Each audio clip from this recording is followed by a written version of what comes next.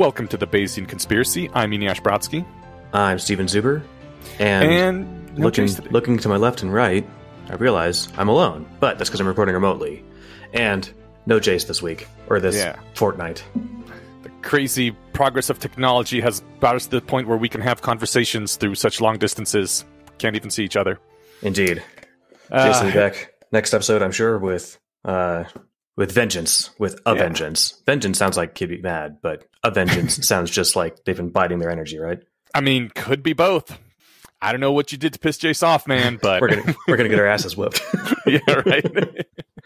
Yeah, it feels kind of weird, just the two of us. I think it's been a long time since there's only been two people on an episode, and it's been a long time since we've recorded separately. That wasn't worth the candle. That's true. Yeah. Although we will have a third person for the bulk of the show, which actually I kind of am weird. I'm not sure the word is regretting. I'm regretting that I didn't make a decision or Okay, so normally we don't have guests for this part where we talk about the sequences unless they're already in the rationalist community. But as I was rereading some of the Roots of Progress links because I gotten into the blog last year during the whole pandemic lockdown thing, and I reread a few of them for the podcast today. Spoiler alert, we're talking to Jason from Roots of Progress. I noticed that at the bottom of a lot of them said, here's comments on the subreddit and here's comments on Less Wrong, like links to those. And I was like, maybe. Like, I mean, I know it's well known with the Less Wrong sphere. Maybe he's like enough into this that I should have asked him if he wanted to join for this discussion, but it's too late now. Yeah, and if he's busy, I'd rather get him just for his specialty anyway. But that's true. Yeah, it was clear for me reading a handful of his posts that if he's not into the Less Wrong stuff, he jams with it really well anyway. So yeah, and I guess he's like CEO of a nonprofit now, so he maybe doesn't have time to jam about old sequences from 15 years ago. Yeah. All right. Well, speaking of old sequences, shall we get into the reading of this week's sequences? We are not CEOs, and we do have the time. So exactly. So the first one that we have time for today is terminal values and instrumental values, in which Eliezer says that on a purely instinctive level, many human planners behave as if they distinguish between means and ends. For example, he says, if you want chocolate and there's chocolate at the supermarket, you go down to the supermarket because going to the supermarket is a means to get that end. And if suddenly you were to hear that they had no chocolate there, then you wouldn't go to the supermarket because you weren't going to the supermarket because you like the supermarket and you like going there. You were going there for the chocolate specifically. I'll say at the meta level on this post, either I am failing to I either already understand this so well that I felt this post was needlessly verbose, or I understand it way less than I think I do, and I'm missing a lot of the understanding here. But to me, the difference between a terminal and instrumental value makes sense. Like when talking about humans, I get when you're talking about building robots, it's different. Yeah. But I didn't see why this was so why he felt the need to be so, what am I trying to say, verbose with all this. Yeah, but it was fun. I think I do sort of know why, because I believe Eliezer has the same thoughts as I do about wireheading, and like his line is, I've noticed people get confused between means and ends, more formally instrumental values and terminal values. And I think that's where wireheading disagreements come from, that a lot of people are like, I want to be happy. That is my terminal value. And so I would be happy to just stick a wire in my head that permanently stimulates the happiness center of my brain for the rest of my life, which, is as long as medicine can keep me alive, possibly eternity if tech has gotten that high. And that's great. I want that for me. I want that for everyone. That's all the human race is about. Yay, maximum happiness through a wire stimulation. And in my I want to hear the steel man of that at some point, because that sounds like the steel man, but it's so paper thin. Wes is a wireheader, so we can get him on here to talk about why he's so wrong. or have him educate me, because I don't know. To me, I like stuff. I like challenges. And if that's part of like actual, like those because they make you happy, right? They make me happy in a way that, I mean, we'll save the wireheading if we run out of time talking about the post. Let's put it that way. Yeah. But I think, like, for me, I think that is one of these confusions, that I don't think happiness is a terminal value. I think it is something that helps us, motivates us towards our terminal values. I don't know. The the value of my child being happy and safe is what I want, and not just me being happy because I believe that, you know? Right. That seems to be actually, that ties really well into this. Like, if you had a child that you cared about and you wanted to, be successful and whatever, flourish, then you could take a drug that made you think they were happy while they slowly starved to death, or you could, actually enjoy them being happy, which it seems like you would, even if like you were a little less than maximally happy by doing it the hard way. I feel like most people still choose to do that. Yeah. Yeah. I mean, I agree, but the wireheaders do not, and maybe I am misunderstanding and strawmanning, but we will get one on to defend his or her ridiculous position at some point in the future. Sounds fair. Yeah. Eliezer says, English doesn't embody a sharp distinction between means and ends.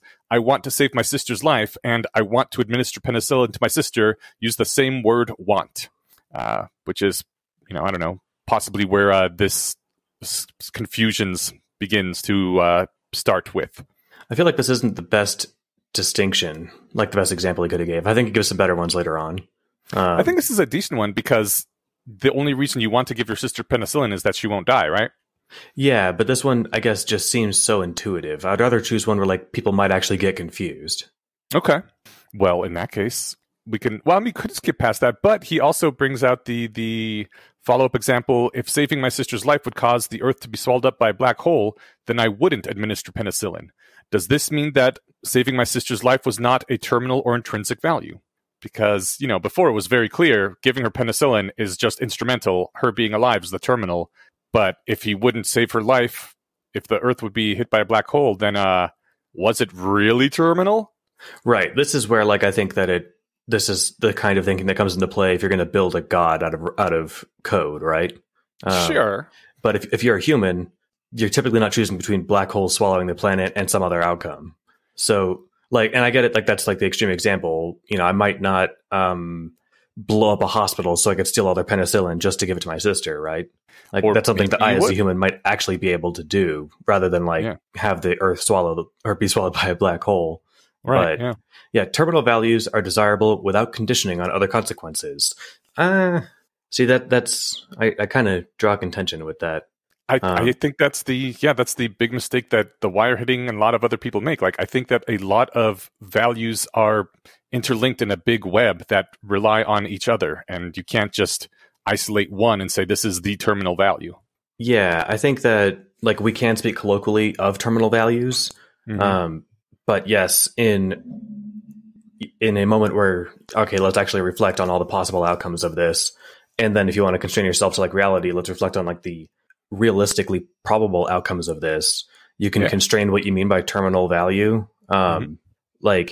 So I think, did I read the whole thing? Terminal values are desirable without conditioning on other consequences. Quote, I want to save my sister's life, unquote, has nothing to do with your anticipating whether she'll get injected with penicillin after that. It's like, I don't know, maybe this is just the thing, because he says that we're not good at thinking about it and we get him confused, but to me that seems like a super straightforward point. Well, I think what you said about, considering the various outcomes and which ones are remotely likely, brings him right up into his next point. So maybe he set this up well about Bayesian decision systems, which kind of brings us back to our last episode's discussion about decision theories. So I kind of wish that we had read this in that too, but it all ties together. Anyways, he says that ideal Bayesian decision system can be set up using only 4 elements. First element is outcomes, a list of possible outcomes. Second element, actions, list of possible actions. Third element, utility function. It is a way to evaluate each outcome and determine what the utility of each one is, how much you hate them or love them. So go through all the outcomes and assign them a numeric value about how great or awful they are. And then finally, the fourth element is conditional probability function. That maps onto each action and basically multiplies the probability of your action resulting in that outcome and how desirable that outcome is. So, if you're only 1% likely to get the penicillin you need by blowing up the hospital, it makes it 1% as valuable to do that than it would have been if it was 100% guaranteed thing. Yeah. All that makes sense? Yeah, I mean, it does. I just, yeah, we'll keep going. I don't know why I'm being all. It's not even like negative on this one because I love the point. I don't know. I'm something. It's going against the grain on my brain, and we'll push through. Is it because, I don't know, maybe it's because like no one actually does that sort of full calculation, except in extreme rare cases. They generally go by intuition and just a gut feeling of what they believe the chances and outcomes are instead of calculating them. Is that maybe why? Part of it. I think another part is like I've been mulling over the conversation we had with Matt last week, which we usually record every 2 weeks, but since we had a guest on, we've got them scheduled for a week early. But I think it would be really, really helpful to, like, whenever you talk about probability theory or decision theory or these kinds of decision outcome considerations, that you just draw a big line that says decision theory for humans and decision theory for robots. Okay. And I know a robot's a subset of AI or whatever, but I like saying robots. Yeah. Because breaking it up like this makes a lot of sense. But, it's like, is my being alive a terminal value? Is that why I ate breakfast this morning? Like, I don't know if it's useful for me to think of my life, as a squishy meat human that way, right? I mean, maybe your terminal value is to have as many grandkids as possible, and you don't know it, but eating is just one way to get to there. I'd be having more unprotected sex if that was one of my terminal values. That's true. Wow, it's the terminal value of your genes, at least. Right. All right. So basically, yeah. So you take those four things. You've got like a list of actions, a list of outcomes. You've got your utility function, which maps an outcome to a utility, which I guess we can just say like a preference. And your conditional probability function, which maps actions to outcomes and then gives them each a probability. So you take that, calculate the conditional probability of all the consequences that might follow, then add up the utilities of those consequences times their conditional probability, and then pick the best action. See, that's just not how humans do stuff. No, it's not. I mean, maybe intuitively it's what they're trying to do. Maybe. Probably not even. Most of the time, I think humans are probably just executing scripts that have been installed in them by society or family. And like, you've got I guess one of my, hidden variables in my conditional probability function is like, what's the easiest thing to do? Like, I made a simple, modestly healthy breakfast rather than a more complex healthy breakfast this morning because it took 30 seconds rather than 10 minutes. Yeah. So, that sort of stuff. But, it's interesting seeing how much we run on scripts that are installed. It seems, kind of important to make sure the best scripts are the ones that we get installed with. But that is a different topic that we covered in many different episodes, such as the one about Secret to Our Success. Yeah, we want to try and, overcome those biases, one might say. Hell yeah, we do. So yeah, Eliezer says that if all that's important is one's mental state, then you would indeed be rather unlikely to sacrifice your own life to save another because then you don't have a mental state once you've sacrificed your life. So sacrificing your own life would always be at the very bottom of everything, which is, possibly evidence that most people want something other than I wish to have the mental state of being happy. But again, I'm getting sidetracked to flog my own horse right there. They're just virtue signaling. If you run into a building to save orphans that you've never met, you're just doing it just to tell everyone how awesome you are. Right. So that way they'll want to have sex with you and you'll have more grandchildren. And the fact that you die doing it is just, because your brain's not good at math. So stupid brain. I said that tongue in cheek for if my smirk didn't come through on the audio. It sometimes can be hard to tell if someone's smirking over audio. All right. So yeah, I think where he says this is where the one of the ways that breakdown can happen between instrumental and terminal values is that if a causal network is sufficiently regular, you can find a state B that always leads to state C regardless of how you achieved state B, then if state C was like your terminal value, the one you wanted to achieve, you could just plan efficiently on working out a way to get to B all the time because getting to B would get you to C. So he says, suppose for example, that there's some particular value of B that doesn't lead to C, which is, I think, the punchline of basically every evil genie story ever. That you wish for a thing and the genie is like, here's that thing. And you're like, no, that's the opposite of what I wanted. I didn't realize that what I really wanted was the other thing and you fucked me. I like that probability pump, or what is that one that's probably coming up because it's super related to this? I think that's I think that's what it was. The probability pump. Yeah, the outcome pump or something. Outcome pump. Thank you. That's it. That lands perfectly with this. Where you said the evil genie. Yep. Yeah. Yeah. So he says this is an example that instrumental values are generally a leaky abstraction. You sometimes have to toss away the cached value, like the thought that B is always what you want to get, and compute out the actual expected utilities to realize that getting B in this particular case would be the opposite of what you want because it will lead to negative C. Part of being efficient without being suicidal is noticing when convenient shortcuts break down. And he says that he fears that the human brain does not strongly type the distinction between terminal and moral beliefs and instrumental moral beliefs. Between terminal moral beliefs and instrumental moral beliefs, and gives the example of gun control. Because the two people arguing about we should ban guns because it leads to less crime, or we should ban guns because we should make guns freely available to everyone because it leads to less crime, are both wanting less crime, but they just have different factual disagreements on how to get there, but that somehow gets lost if you don't really sit down and break it down with the other person. So he says, we should ban guns and we should save lives don't feel different as moral beliefs, even though technically they are, because one can argue whether or not banning guns saves lives or costs lives. Well, the thing is that's what I like about that particular debate. And, usually bringing in the political examples or like politically charged example isn't a good move, but this is a really good one because nobody's arguing that we should have more guns because it's great that more people get shot. Right. Yeah. So like when you say, well, look, we should ban guns and we should save lives. Those are the same. Those map to a similar value, right? Like less dead people, the better.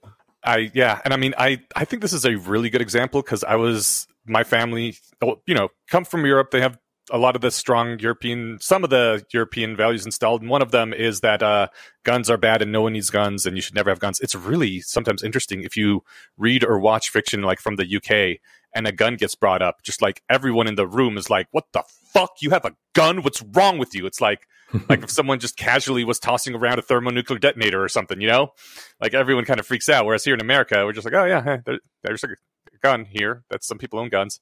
Anyways, it's really funny. Like in non-American cinema or TV shows and stuff, the bad guy has guns, right? Unless like it's James Bond, maybe, but especially if it's like Japanese or Korean fiction, rarely do the good guys have guns, and if they do, they're doing something ethically dubious. Yeah. And James Bond is American fiction anyway. I mean, like totally valid point. Yeah, Ian Fleming maybe, but it was adopted by Hollywood, and it's been American since the first James Bond. Yeah, I'm silly. They're not British movies. yeah, exactly. But to me, very much saying we should ban guns and we should save lives feels like the exact same thing because guns kill people. That's what they were made for, and it seems very intuitive to me, even though like I know that's not true, and I now have a firearm just in case, locked away. But it's still it still feels like the same statement to me. So I didn't know you pulled the trigger on that decision. Yes. I now have something just in case, someday, maybe ever I need it. And if I don't, great. That's the world I want to live in. Also, that was a great joke, Stephen. Good pun. What was the joke? Pulled the trigger on that decision. Oh my God. Okay. Yay. Did you do that on purpose? Of course. If you don't roll your eyes at least once every time we get on, it's because we're sitting down in the context of where I usually record everything. Not everything is a clue. Yeah. I feel the need to torture you with puns. Man.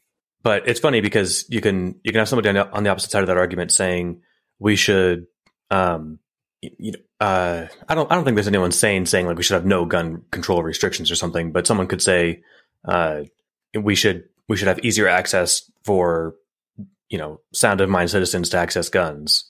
I have heard someone argue that all able-bodied people should be trained in gun use and be required to keep a gun at home like they do in Switzerland.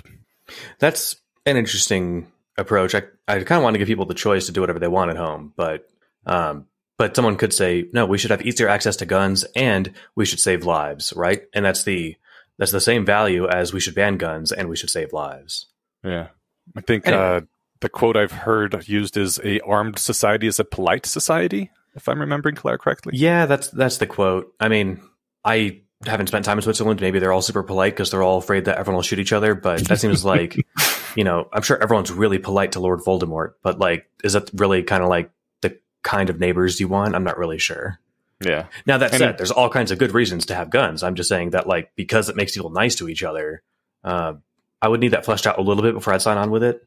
Yeah. Yep. Yeah. He basically wraps up by saying, extracting out the terminal values we have to inspect this mismatch of valuable things, trying to figure out which ones are getting their value from somewhere else is a difficult project. Yes. It's values are complicated. Yeah. We can't print out our complete network of values derived from other values. We probably don't even store the whole history of how the values got there. He does point out that by considering the right moral dilemmas, would you do X if Y, we can sometimes figure out where our values come from, but does caution that even those can get, go wonky. But yeah, this is where we get things like the trolley experiment. Yeah. And would you do X if Y? Would you push the person in front of the trolley? Most people say no. That just might mean that their values are inconsistent, right? Or that they value not like being physically involved in a murder. They value that over saving 5 lives, right? Mm-hmm. If you put the planet in front of the trolley and you still have to push one person, most people I think would push them, right? Yeah. But if it's just, saving 2 for 1 or 5 for 1, they might be like, I don't know, having literal blood on my hands feels different than flipping a switch. See, but there's no morally important distinction there is probably what people, that's the result of that intuition pump, right? I think you're right that most people don't actually make any of these calculations. They're just running scripts, and the script handed by society is don't push a person in front of a train.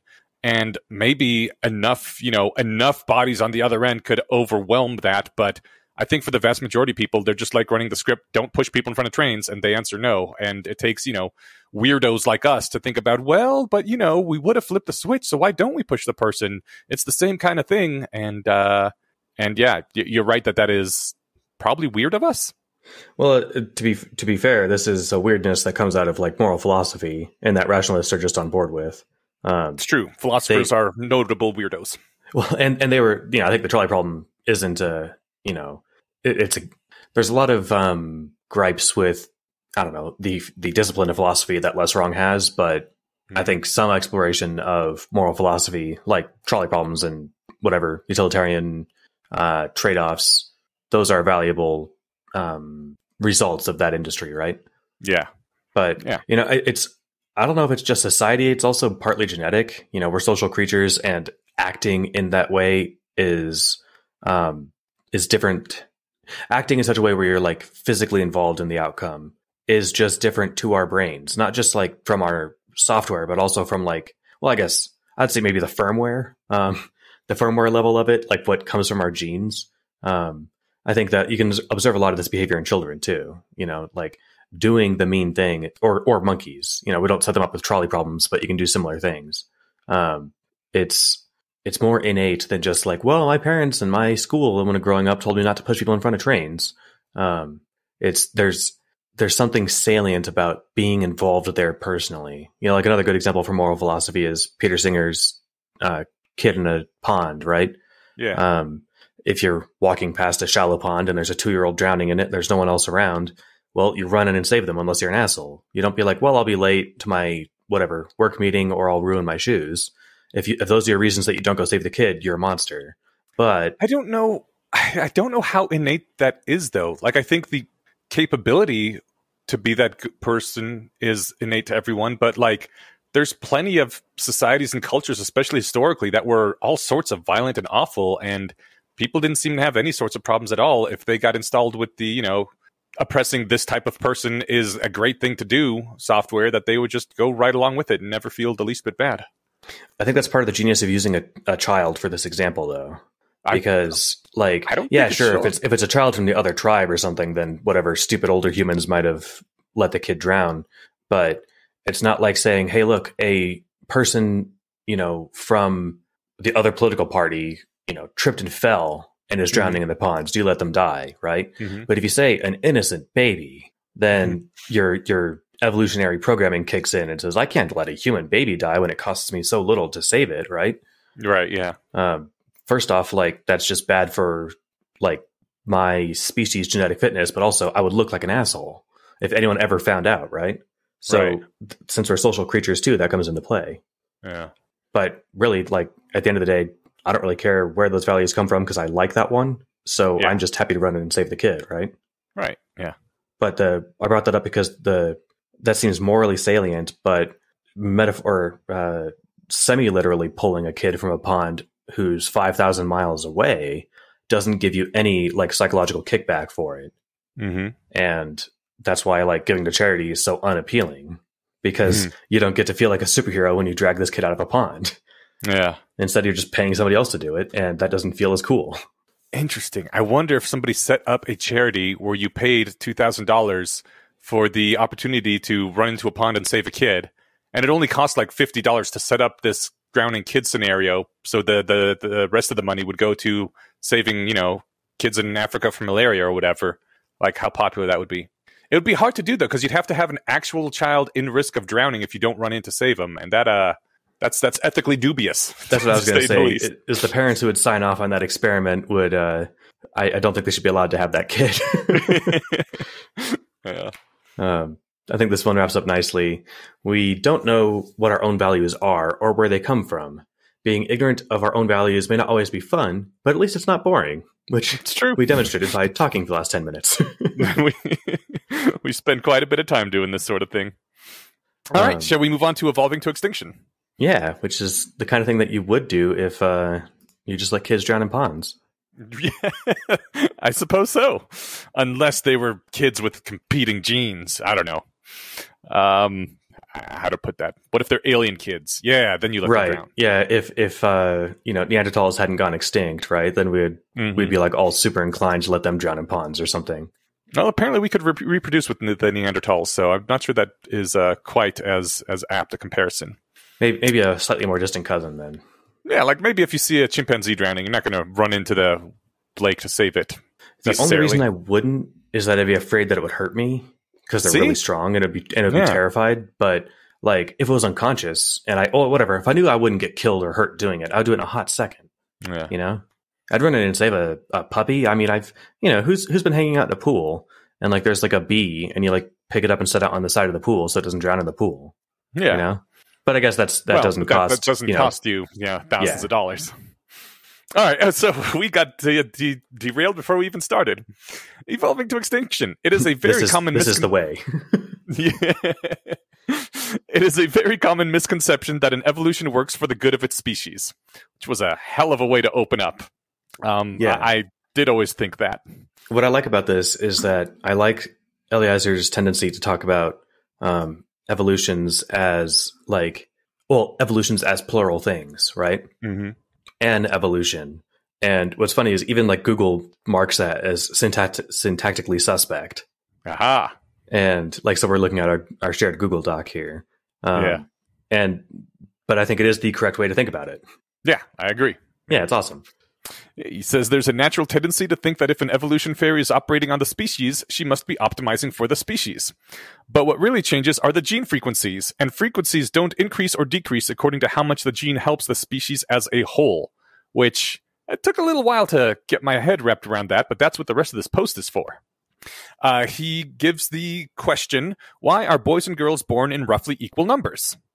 Balanced gender ratios are found even in species where the male impregnates the female and vanishes into the mist. And this was back before, back when gender and sex had been conflated into the same word, and so don't at me, as they say nowadays. Yeah, this was 2007, which is a lot longer ago than you probably think it was. Yeah. But yeah, so that is a good question. Let's keep exploring it. He says has us consider two groups on different sides of a mountain. In Group A, mother gives birth to 2 males and 2 females. In Group B, each mother gives birth to 3 females and 1 male. Since a male is not restricted by how many females you can impregnate, Group A and Group B will have the same number of children, but Group B will have 50% more grandchildren and 125% more great-grandchildren because they will have more wombs available for gestating humans, I guess, is the least, I don't know. a way to put it that is technically correct, even though it feels icky to put it that way. But there it is. If we're talking about species other than humans, we could get through this without stumbling. But yeah, it is weird to talk about it in those terms with humans. But them's the rules. So you know what? Maybe we should have just started from the very beginning as, these are two species of gerbils, groups of gerbils on either side of the mountain. And that's why they can't talk to each other, because they're gerbils and the mountain's really big from a gerbil point of view. We can switch to gerbils. I think they're really funny. Yeah. He says you might think this would be a significant evolutionary advantage for the big female gerbils tribe. But consider, the rarer males become, the more reproductively valuable they become. Not to the group, but to the individual parent. The fewer males, the greater the individual genetic contribution per male. If all the females around you are doing what's good for the group, what's good for the species, and birthing one male per 10 females, you can make a genetic killing by birthing all males, all of whom will have, on average, 10 times as many grandchildren as their female cousins. So that is a good point. You could win by cheating. Evolution notices cheaters pretty fast. It sometimes does, yeah. So we step away from this for a little bit, but we will loop back around to it by the end. So let's keep that in mind. He says that when you consider that nearly all of your ancestors are dead, it's clear that survival of the fittest is a tremendous misnomer. It's replication of the fitter would be more accurate, although technically fitness is defined only in terms of replication anyway. So, anyways, yeah, I really think from now on, whenever someone says survival of the fittest, I should point out that almost everything ever is dead and has not survived. So, replication of the fittest is much closer. Yeah, or at least of the fitter, at least, because fittest, I don't know. I've always, survival of the fittest is like a good, whatever, bumper sticker explanation, but it's so bad the second you drill into it. Yeah. And it's like, what, the dinosaurs weren't fit? Well, they were until a meteorite hit the planet. Right. And suddenly they weren't very fit for the new environment. Yeah, but it because that challenges the intuitions of like fittest. You're telling me that these little squishy, whatever, shrew-like mammals were more fit than T-Rexes? Well, yeah, only after the space apocalypse, then sure. But anyway, replication of the fitter. We can move on. Yes. His big point in all this is that natural selection is really about gene frequencies. The struggle in natural selection is not the competition of organisms for resources. That's an ephemeral thing when all the participants will vanish in a generation.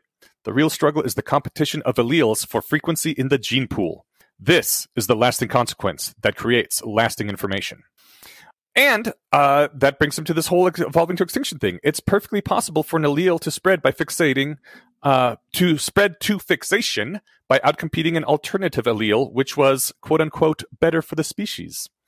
If the flying spaghetti monster magically created a species whose gender mix was perfectly optimized to ensure the survival of the species, say maybe 1 male to 10 females or whatever the perfect ratio is for their environment, then the evolution would rapidly degrade this species optimum back into the individual selection optimum of equal parental investment in males and females. Because that's just how evolution works. He says, imagine, for example, a Frodo gene that sacrifices its vehicle to save its entire species from an extinction event. What happens to the Frodo gene frequency as a result? It goes down. Okay, thanks, bye. If species-level extinction events occur regularly, call this a Buffy environment, which is a reference to the old Buffy Vampire the Slayer TV series, which was great and which had an extinction-level event at the end of every season. Except for the first one, I think. It was the second or third season where they really started ramping them up. Anyways, if a species-level extinction threat occurs regularly, then the Frodo gene will systematically decrease in frequency and vanish, and soon thereafter, so will the species. They will have evolved to extinction. What? Explain that for me for a second, because intuitively, it sounds like the more extinction level threats that we're facing, the more valuable Frodo genes would be. But Frodo genes remove themselves from the gene pool and cannot replicate. Oh, right. This is assuming that Frodo dies saving the planet or saving the species. Yes. Okay. Yeah. The fact that he got to hack his way out of that in the books just kind of took some of the punch out of it. Yeah. Maybe we could have called it a Ripley from Aliens 3 gene, but that was the worst aliens. So let's just not even. We can't use that example. Yeah. Also, spoiler alert for the worst Aliens movie. I think if the movie's 35 years old, it's past the statute of limitations. And terrible. No one should watch it. We should just spoiler it for everyone so they don't have to. All right, so then he moves on to talk about viruses. There's a tension between individual viruses replicating as fast as possible versus the benefit of leaving the host alive long enough to transmit the illness. This is a good real-world example of group selection. And I like this a lot because now the average person on the planet knows more about viruses than they did 3 years ago. Mm-hmm. And we can all attest to at least some intuitive understanding of this. If COVID had a 100% lethality rate and you died in 5 minutes of contracting it, it would have died out real fast, right? Yeah. If it has a 1% fatality rate and it takes 3 weeks to die from it, you've got plenty of time to cough on as many people as you can, right? Exactly. This was also historically the case for cholera, I believe, that in pre-industrial settings, cholera was much more benign because it needed time to spread. Or if it killed off its host too fast, then it wouldn't spread. But once we had really dense cities like London and Paris without great sewage, it would spread like crazy. And so the extremely virulent version that reproduced like crazy and killed its host real fast became the more fit one, because there were plenty of humans all over the place anyway, and it didn't matter if it killed its host within a matter of days. Viruses. I know. Anyways, but he also brings us back to the male sex selection thing we were talking about earlier, because this is based on a real thing that actually happens. There's a segregation disorder on the male sex chromosome of some mice, which causes only male children to be born. All those male children are also carrying the segregation disorder. Then these males impregnate females who give birth to only male children, and so on. The reproductive fitness of this allele is extremely high, since it produces twice as many copies of itself in the succeeding generation as its non-mutant alternatives. That's what we're doing to mosquitoes right now, right? I believe that is one of the things. Yes, the gene drive. I think we just. I don't know if it's actually implemented last year. Well, did they actually? I thought I heard it on the Mind Killer, so you'd know more about it than I would. Well, it's been proposed. I don't think anyone's actually moving forward because I don't know. There's get your asses out there and start killing mosquitoes. Yeah, right. I don't think mosquitoes are in the sphere of things to consider, like morally, and at least as of my cursory glance into it, like 15 years ago, they don't do anything for the ecology that they live in. Bioethicists need jobs too, man. The only way they can do that is keeping mosquitoes around. If a few million people die of malaria every year, it's worth it to give those bioethicists jobs. Exactly. That's the kind of intuition pump we get from moral philosophy. All right. He has a few other examples. About 50% of the total genome of maize consists of transposons, DNA elements whose primary function is to copy themselves into other locations of DNA. They don't do anything except copy themselves into DNA. This class seems to have first appeared in Drosophila, I guess that's the maize, only in the middle of the 20th century, and spread to every population of the species within 50 years. It says the ALU sequence in humans is a 300 base transposon. It's repeated between 300,000 and 1 million times in the human genome. These cheating motherfuckers are doing pretty well. Cancerous cells do pretty well in the body, prospering and amassing more resources, far outcompeting more obedient counterparts for a while. Multicellular organisms can only exist because they've evolved powerful internal mechanisms to outlaw evolution. If the cells start evolving, they rapidly evolve to extinction. The organism dies. I like the quick pause on the ALU sequence in humans, the 300 base transposon that's repeated between 300,000 and 1 million times. Yeah. So mutations in genetic replication happen at some regular low rate, right? Mm-hmm. If you could remove the 300 million approximately, pointless genes in just or pointless sequences in just the ALU sequence, right? Mm-hmm. Or I guess base pairs is what I was trying to say. Then wait, base pairs, is that right? Why am I blanking on this? Yeah. Anyway, if you could remove those 300 million from the genome, the human would be no worse off for it, but the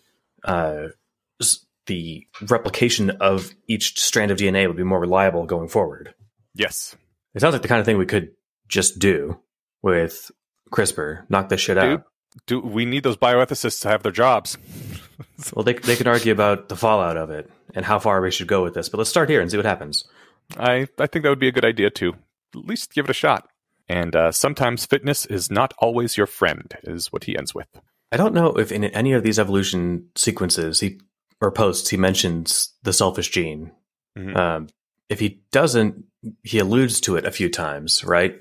Mm-hmm. I mean, this whole post is about the gene-centric view of natural selection. Yeah. And that's the point of the book. It's not about how people should be selfish or whatever. It's a lens through which to view evolution that explains a lot more than just like looking at organisms. Therefore is a less wrong way to think about it. It's the name of the show. But when you consider evolution from the perspective of individual gerbils trying to weigh their various fitness strategies versus the genes that are riding around in those gerbils, it's easier to think of the gerbils being the driving force because they're the ones doing things like actively. Mm-hmm. But when you just kind of change gears and look at the what it is that they're piloting around, right? What it is that is being replicated. The gerbils aren't being replicated; their genes are. Yeah, and I don't know. It's definitely. I just like it's like just a zoom in on the field that I think helps to illuminate a lot. Yeah. Anyway, yeah, like I said, fitness is not always your friend. It's a post that stuck with me, and it changed a bit about how I think about evolution. Yeah. Well, I think that's also later on we I don't know if it's in the sequences or if it was just later that I learned about this, but the island dwarfism thing where species on islands tend to get smaller, and that includes humans, and some of the like ancient quasi-human cousin species that we found appeared to have lost the big prefrontal cortex that we had because they didn't need it anymore on the island they were on, and kind of evolved back into not being fully sapient the way we are, which was really creepy. Well, they evolved forward to that way, right? Well, yes, you're right. Yeah, we would consider that a backward step. Exactly, but it's just fun to think about. Like I said, from the gene-centric view of that. Like, to me, my favorite example is if you're out in a field and see like a really big tree, mm-hmm. and you're wondering like, why the hell is this so big? Mm-hmm. It's burning a lot of energy to grow that tall. Yeah, and it's not doing it to get closer to the sun, right? it's doing it to stand taller than other trees, so that it can outcompete them for sunshine. But the trees don't know that they're alone out there, right? Yeah. So they're going to just keep growing big and tall and ridiculously proportioned for what their purpose is. If they were trying to absorb as much sun as possible, they'd look like shrubs that are just really wide, right? Mm-hmm. It's fun. I don't know.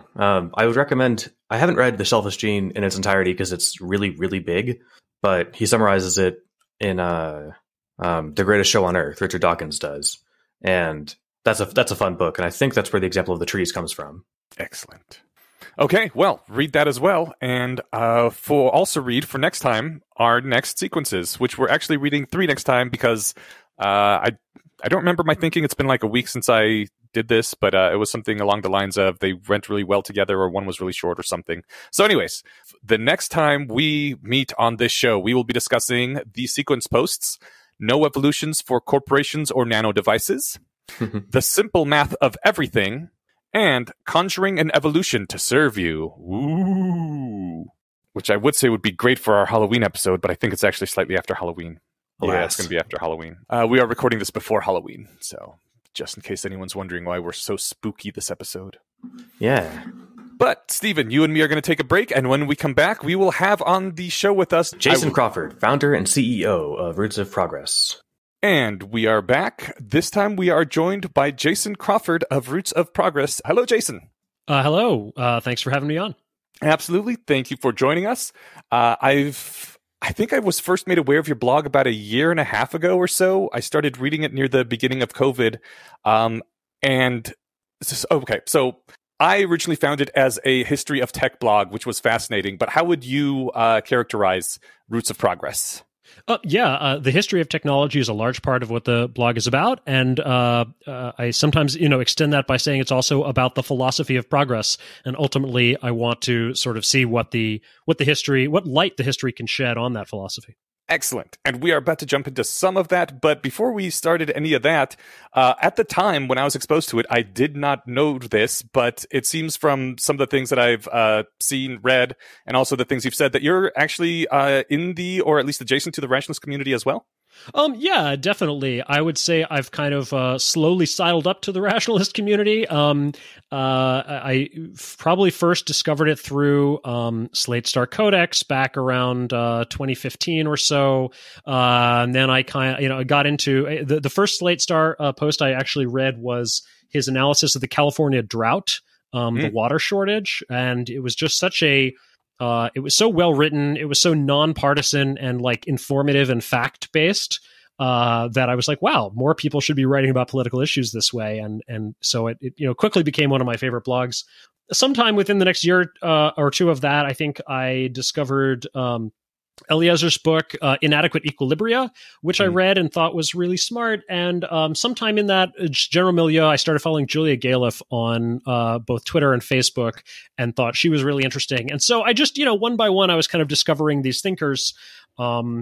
I think I got pulled more into the community actually when I got some of the folks from Less Wrong invited me to just start cross-posting the Roots of Progress onto Less Wrong, and that's been good because it's gotten me exposure to this audience, but also vice versa. I don't have comments enabled on Roots of Progress itself, and so a lot of the comment, I basically just point people to other sites like Less Wrong or Reddit to go comment on things, and so I get a bunch of commentary through Less Wrong, and that's just often a very interesting conversation.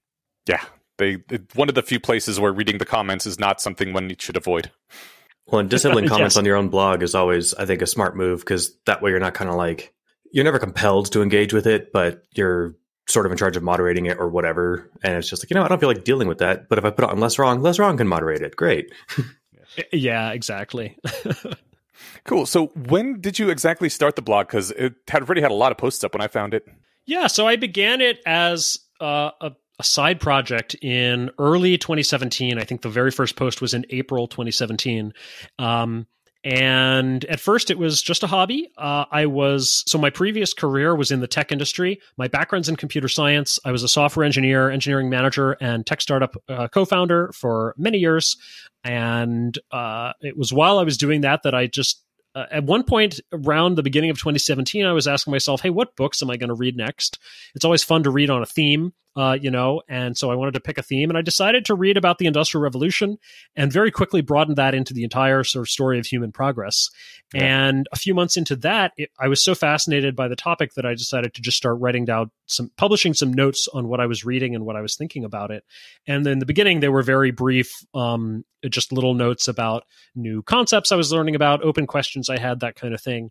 But after doing that for about 2.5 years, I had gotten into writing some bigger and longer and more in-depth posts. Some of them had gone viral and taken off. I was starting to get an audience. And long story short, I went full-time on it as an independent researcher in late 2019, so just about 2 years ago.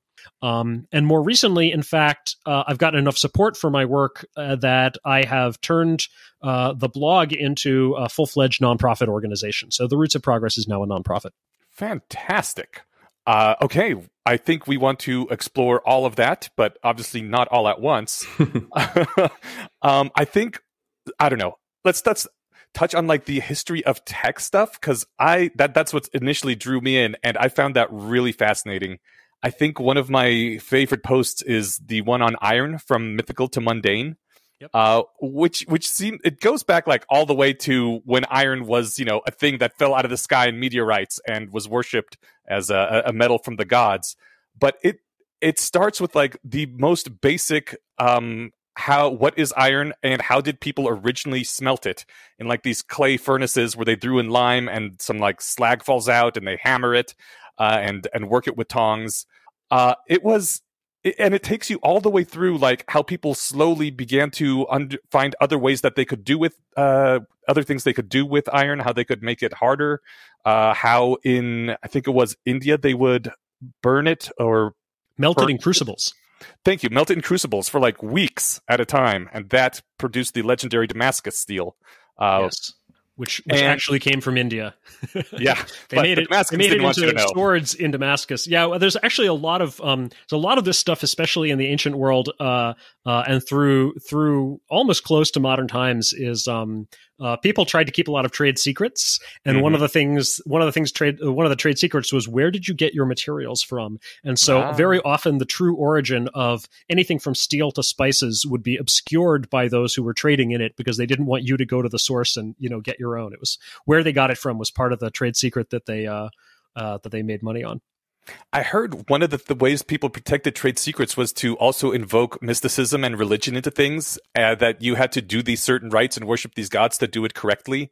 And like involved in those would also be the things which ended up putting more carbon into the steel or whatever, but people didn't necessarily know that. I think you even said that in your post, that they did a lot of things. I alluded to that, yes. Yeah. There's a lot of things that were just based on lore. And of course, I mean, like a lot of stuff, you can see this in agriculture, you can see it in medicine, and you see it in materials. People didn't really know what worked. Through trial and error, they had found some things that worked okay, but they didn't necessarily know even what part of what you are doing is necessary, what part of it is unnecessary, what part of it is even counterproductive, right? They had just... Ultimately, you need theory, you need science to cut through all of that and sort of find the productive core and enhance it. But you can get part of the way through trial and error, right? And so that's where people landed. So yeah, I don't think embedding this stuff in mysticism was not a deliberate strategy of obfuscation, to my knowledge. I suppose it could have been in sometimes in places, but I think it's entirely plausible and a much simpler explanation that this was a pre-scientific age, and so people just didn't know what worked. They didn't have any. They didn't have any basic sort of. They didn't even have really the mechanistic view of the universe, right? The clockwork universe, and so it's very natural that this stuff would get bound up in more mystical notions, as again was disease and agriculture and so forth. The whole world is magic. What's one more weird piece of magic? Exactly, right? Let's just find the magic that works. Yeah. A lot of these discoveries seem to have been by accident. You mentioned how in Europe the furnaces just got bigger and bigger for efficiency's sake for a while after the fall of Rome. And at one point they managed to get so big and so hot that some of the iron started melting. And that was how they discovered liquid iron and the ability to make cast iron things. Yeah, basically. Note, incidentally, that this was discovered in China much earlier, maybe as much as, I think, 2,000 years earlier.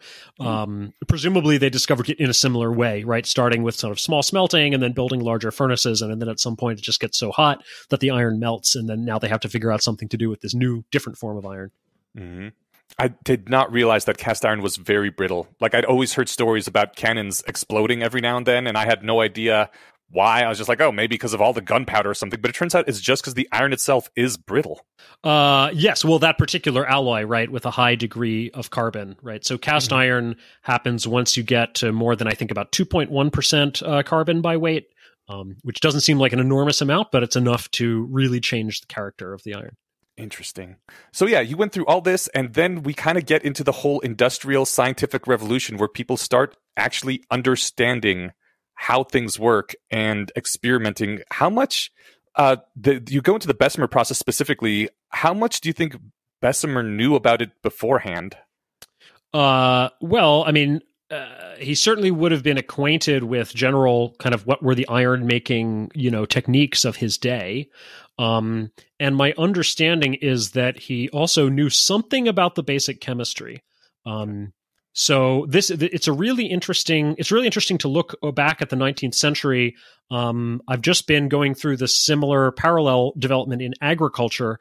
The last few days I was going deep on the question of when was it that people figured out the organic chemistry behind plant growth and figured out what was actually in fertilizer, in manure, for instance, or other things that they were using as fertilizer that actually caused the growth. And how did we make the transition from using manure and other maybe natural or found substances as fertilizer to being able to produce it as a chemical product? And that also happened right around the same time, right around the middle of the 19th century. So chemistry was just coming into its own at this point. There were enough techniques that you could take a plant or a sample of iron and do experiments on it and figure out what it was made of, or at least what elements were contained in it and in what proportions.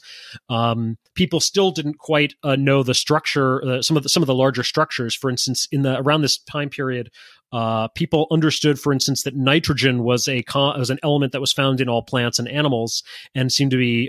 They even realized that it was crucial for animal metabolism, because if you fed animals on a diet of only sugar, they would maybe not be hungry, but they would die. And so it was clearly something, the nitrogenous substances, but they hadn't yet identified protein, or they were just barely identifying it in some other part of the scientific world at that exact time. And so, they knew nitrogen was involved, but they didn't yet know that it was because it was crucial for proteins. So it's really fascinating to see these conceptions evolve, to see exactly how far you can go without a theoretical basis, right? Just kind of on the basis of trial and error and empirical observations and observed correlations and so forth, to see exactly how far that takes you and exactly where it plateaus and where you need the science to go further. Do you think we were at more or less the plateaued farthest we could get without knowing the theory behind things when we got to the scientific revolution? Well, the scientific revolution as a historical period is typically taken to occur in the 1600s thereabouts, right? Or even before and after. So we'd barely begun to really make industrial progress. There was a lot more industrial progress we could make, but a lot of the early industrial progress was based on little science or a very moderate amount of science. Mechanization of, for instance, textile manufacturing, right? Mm-hmm. Building those machines, there may have been some basic principles of mechanics and some mathematical techniques that they used to sort of optimize the machines, but it's not as if you needed a revolution in physics or a whole new theory. Whereas you did need that theories of chemistry to do things like synthetic fertilizer or I suspect ultimately to get something like the Bessemer process. So I think that what you find is that science, as we would think of it, very clearly enters the Industrial Revolution in something like its second phase around the mid to late 1800s. It's the late 1800s where you're getting a bunch of inventions based on electromagnetism, like the entire electric industry, generators and motors and light bulb. You're getting the kerosene and then gasoline, right? The sort of the oil industry, and that is based on chemical techniques for refining fuels. The germ theory is coming into its own, and you're starting to get practical public health techniques based on this. So by the end of the 19th century, it's very clear that what we would think of as very clearly as science is having direct impacts and is necessary for the big breakthroughs that are happening. In the earlier period, early 1800s, going back to 1700s, the traditional beginning of the Industrial Revolution, it is less clear. I think that science had more of an impact on that period than is generally seen or acknowledged. So I think I think the impact of science on that period is a little bit underrated. But it's also clear that there was a lot of tinkering and just sort of mechanical inventions and so forth. The cotton gin, I don't think needed, a major scientific theory behind it. Nor did I was just starting to read about the beginnings of the. So what came before the telegraph? So before the electric telegraph, there was something called the optical telegraph, and literally this is just you build towers on top of hills that can see each other over long distances, line of sight, and they're just literally signaling to each other with kind of flags or big wooden arms that move back and forth, or whatever. You really didn't need, as far as I can tell, any kind of science. It was just a matter of establishing the towers and managing the system of people to be trained in how to use them and to relay messages back and forth. But I honestly don't know why it took to the end of the 1700s for somebody to figure that one out. I hate for the first thing that I say in 10 minutes to be Gondor calls for aid, but that's what comes to mind. That's right. I mean, there were some ways of signaling over long distances. There were flag systems, right? At sea, right? Navy ships were using flags to signal. There were yes, you could start fires or you could ring bells, and ancient generals, right, militaries had to solve this problem. How do you get everybody to charge at the same time or whatever? And so they had developed some means of sending very basic signals. What seems to have been the breakthrough around this time of the optical telegraph, perhaps, is the coming up with a system that would encode a general system of encoding any type of message, right? So rather than just like when the church bells ring, it's time to get up or it's time to go to church, a very simple signal like that, to create a universal system that can encode any message, like a Morse code or something. Mm-hmm. So even before Morse code, they had. Yeah, but. You have a number of posts here that start with "Why did we wait so long for?" Which are fascinating and which ask this basic question, like, we didn't need advanced science for a lot of things, and yet we didn't get a lot of these things, like the cotton gin. You have a whole thing about how simple and basic it is, but we waited until the 1800s to get it. And I think that brought you to the idea of the concept of progress itself. Is that correct? Yeah, I mean, that's one of the things that has, when you look at some of these inventions, and it's really interesting. So sometimes when you look into them, there is a hidden or a non-obvious technical platform requirement or background, or even some scientific breakthrough that was needed to create the invention. And so you can sort of see, here was this prerequisite. But then there are some things where I'm still having a hard time finding what that was. The optical telegraph that I just mentioned is one of those. The cotton gin, probably another one. I need to dig in more to the history of the cotton gin because I believe that actually Eli Whitney's famous cotton gin is not necessarily the first such ginning machine, the first such machine for separating cotton from seeds. I think there were some similar things. So I really need to dig into, okay, well, what exactly were they using before? Why is Whitney's machine such a breakthrough, and so forth? But yeah, so sometimes you're just led back to the question of like, well, how many people were even doing invention at all? Like, how many people were even trying to invent stuff? Were we just not trying for the longest time? And it's not literally true that no one was trying to invent anything. Obviously, we have records of inventions going way back. Agriculture itself, metalworking, pottery, all of these are prehistoric inventions. The plow, the spinning wheel, the printing press. There are plenty of inventions before the Industrial Revolution. If there weren't, the world of 1700 would have been no different than the world of 20,000 BC, and that's not the case. Even in stone tools over the hundreds of thousands and millions of years before behaviorally modern humans, you can see evolution in stone tools. They went from simple to more advanced. So. There has been invention the whole time, but maybe we just started to get a lot more people involved in invention. Maybe invention was a rare thing. There's Anton Howes, who writes about the history of this stuff, has done a lot of investigation in how inventors are influenced by other inventors, and he's amassed some evidence that it is the very idea, essentially, that just like you can be an inventor, you can go out there and create new things. Just people getting exposed to that idea, perhaps early in life, is important for them to then go on and have the tinkering mindset themselves, have the inventing mindset.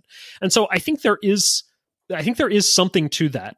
The way I think about this right now is that there are actually a number of different overlapping flywheels or reinforcing feedback loops. Some of them are technological, where more technical progress enables us to make more progress, such as when we invent better information technology, it allows us to share ideas, and that allows us to make more progress on all fronts. Or when we create fundamental manufacturing technology, that enables us to make new kinds of machines, and so that enables progress on many fronts. Some of the feedback loops are economic. So as we increase wealth, as we amass more wealth, we have more surplus to plow into research and development. And then as that R&D comes up with new innovations, that allows us to create more wealth. And I think some of them are cultural or philosophical. As if people think that progress is possible and desirable, then they will go out and try to make some of it. And then the more that visible progress is happening, the more that idea gets spread. And so I think there are these feedback loops and reinforcing cycles at multiple levels overlapping with each other. This makes me think of, and I guess I should mention really quick, I know because I've seen the logo before, so I must have had a tab open at some point for Roots of Progress in the last few years, but I didn't really dig into it until Inyash mentioned it a couple of weeks ago, and I've been severely enjoying it. I was thinking about that question about why does it seem, and this is, I don't have any background in this. Like, I've read a couple of books on like the history of science. Maybe a question to plant a flag in to come back to is why isn't there, or is there, but it's not broadcast, a discipline on what this project is about, the history of progress itself. But what I was going to mention was that, like, I think one thing that comes to mind for why it seems to me why we have more inventions in the last couple of centuries than previous ones is like an increase in leisure time and more widespread generational wealth. And the thing that makes me think that, or that came to mind when I had that thought, was I think I've seen every episode of Shark Tank, and more often than not, if someone comes up and they've invented like recyclable shoes or cutlery that you can eat, the answer when someone asks them is like, how much money have you put into the company? They'll say like, oh, 200,000. I got it from my friends and parents or whatever. Right. But that like wasn't a thing people could do 500 years ago. Wealth wasn't as a few people widespread. Could do it. So right. A few people could do it. So there's the phenomenon of the gentleman scientist who was an aristocrat or somebody who was otherwise perhaps independently wealthy and therefore could choose what to spend his time on and decided to do science. In some cases, this is from inherited wealth. In some cases, it's from previous business success. But you basically get people self-funding, right? If you weren't lucky enough to be independently wealthy, you could survive on patronage. Right? You could, Galileo and Da Vinci and so forth, right? I mean, a lot of these people had the wealthy people of their age come and give them money, and they would perhaps reciprocate through gifts. Galileo is named some of the moons of Jupiter after some of his Medici. I think he named them Medicean stars, right? Like after his patrons. So, and then other people found ways to just, maybe you get a job as like an assistant to one of these folks. Faraday, for example, who made breakthroughs in electromagnetism, I'm trying to remember, he was the son of I forget what his parents did, but they were just craftsmen. He was apprenticed to a bookbinder, I believe, and then he ended up going and getting himself a job as an assistant to a more eminent scientist who had funding, and so he, so some people were able to do that, but it wasn't just like scientist wasn't just like a job you could go get. There were not yet research universities. That the research university is an invention of the 19th century. Sprouted up in Germany and then made its way to other places. America didn't have research universities until like the last quarter of the 1800s or so. By the end of the 1800s, researcher was like a job you could go get in a university, but in the previous century it was not. So you just had to find your way. You had an interesting post about necessity being the mother of invention versus surplus, and it seemed like you came down pretty strongly on mostly its surplus, that people need the extra time and ability to research these things, if I recall correctly. Yeah, I think the context of that was something like whether surplus or hardship was more conducive to invention, right? And so you'll get this argument or this hypothesis brought out sometimes that, maybe when there's a hardship or there's a challenge or there's a disaster, maybe that spurs people to be more inventive. Often you hear this in the context of war.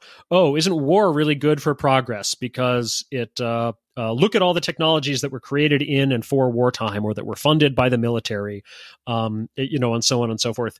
And, I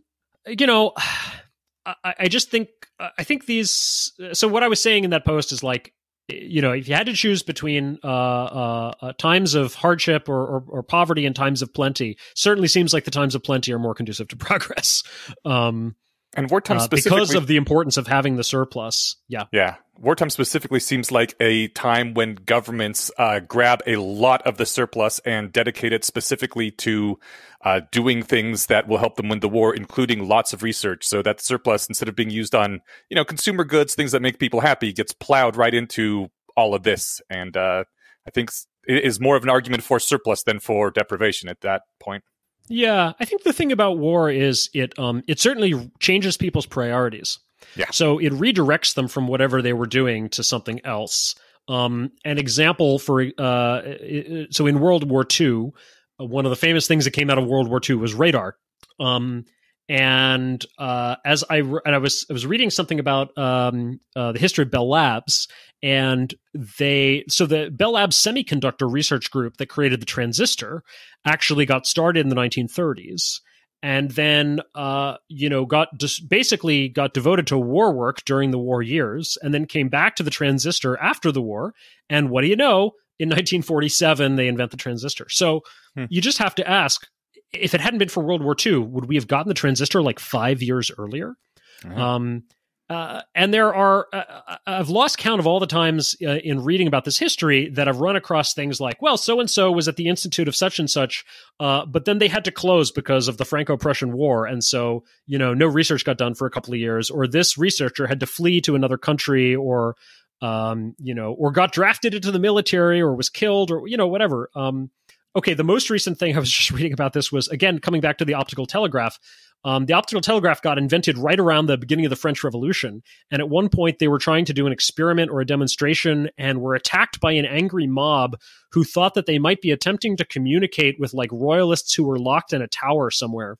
And so, war is not always I think the thing, the main thing you could say about war in progress is it holds people's feet to the fire, and it might get people to work harder and invest more and defer consumption.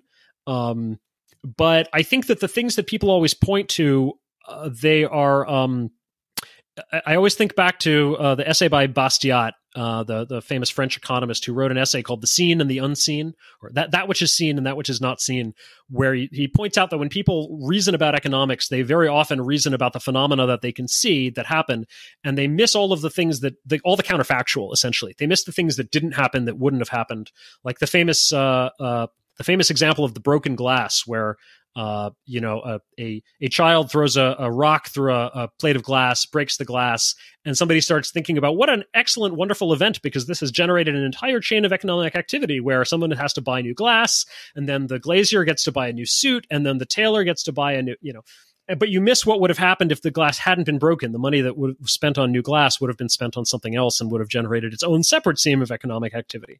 And so it's a similar thing when you talk, so you're kind of missing the obvious fact that value was destroyed in the breaking of the glass. And I think people are kind of missing the obvious fact that a lot of value is destroyed in war and people's lives disrupted and so forth. And set aside the moral, very few people say the war is actually a good thing, because it causes progress. But if you just look at the economic effects, war is amazingly destructive, and it is amazingly interruptive of people's plans. And I think that includes research plans, and it's destructive of research itself. So I think that's what people are missing when they kind of look at those things. I think that's a really valuable lens. I have some vague recollection of Neil deGrasse Tyson taking the other side of that argument, where I think it was the United States was partway through developing its own super collider. And the way he described it was that peace broke out and then funding was pulled. But I think that that happens sometimes. Yeah, but I think your counterpoint. It's a good reason to try to make sure that we have sources of scientific funding that are not entirely dependent on war, or even if it's Cold War. Right. Yeah. I think that your counterpoint that it's the economic costs and the upheaval is, again, we can't live the counterfactual of like what would have happened if whatever these inventors or this institution hadn't been disrupted. But it's likely, I think a case can be made, and you did a good job of starting it, was that things could have come about earlier in a lot of cases. I wanted to hit one more interesting history thing before we pivoted onto the next aspect of this. Why did we wait so long for the threshing machine? It seems like it's a good post. You do a lot of research. I was expecting something technological, and I guess it kind of was technological. It seemed like ultimately it boiled down to the ability to have a centralized factory to mass produce threshers with interchangeable parts and then distribute them widely along rails, and also extending credit to farmers was the major innovation, which is not, it has nothing to do with the thresher itself and the threshing machine. it was a very interesting flywheel that needed to get spun up for this to become plausible. Well, I think it's all related. So there is a technical component to it, which is the ability to manufacture machines with high precision that can, that are sort of made to high quality, high precision and tolerances. I think that was needed in order to make a working threshing machine. And the hypothesis I advanced in that essay was the idea that the threshing machine, unlike some inventions that were adopted in the pre-industrial period, the threshing machine has a certain meets a certain bar for on two different axes simultaneously. One axis is the amount of force that is required in the operation. It's a high force operation to thresh grain, but also the amount of delicacy involved. And so I was pointing out there are, before the Industrial Revolution, you had machines that had that required high degrees of force, but not a lot of subtlety, like a trip hammer that's just pounding iron, or a grain mill that's grinding grain into powder. You also had machines that required a lot of delicacy, but not a lot of force, such as a loom, which is weaving threads together, right? Mm-hmm. The threshing machine needs both. And when you need both delicacy or accuracy and high forces, you need high precision, and you need metal parts, not wooden, and you need those parts to be made and adjusted to very high tolerances. And that was what we didn't have until the very late 1700s, really into the 1800s, is when that capability was developed through better machine tools. And so then the points that you were pointing out, so if you go beyond that and say, okay, well, so suppose I have these machine tools, how do I get the thing made? You also need a factory that has the machine tools, has people who are skilled in operating the machine tools, and maybe people who have specialized somewhat in manufacturing the particular product that you are creating, whether it be a threshing machine or anything else, as opposed to the way farm equipment was created in the previous period before about 1800 or early 1800s, is you would have a general craftsman like a blacksmith or a carpenter or maybe a millwright would be the person to create any sort of generic farm machinery. And you, the farmer, would actually perhaps bring the plans to them and say, hey, here's a blueprint. I want you to make it look like this. And then they would have to make one, never having made one before, and again, not having the latest technology in terms of machine tools. And so then when you ask, okay, but what does it take economically to create the factory and to have it be specialized? Well, you start to realize you need a mass market. You can't do this if you're only serving one farming village. So now you need to create a market over a wide geographic area. Well, what does it take to do that? Well, economically, you need capital, but then also you need some infrastructure. You need rail, and you need, in order to transport your equipment to farmers all over the country and get a wide market. You need information technology, at least in terms of newspapers, right, so that you can advertise and generate that market. And so you start to see how all of these infrastructure pieces, this goes back to what I was saying earlier about the feedback loops. You start to see about how all these infrastructure pieces come together, and the whole system is like self-reinforcing. And this is how we get exponential, or even over the long run, super exponential progress. Excellent.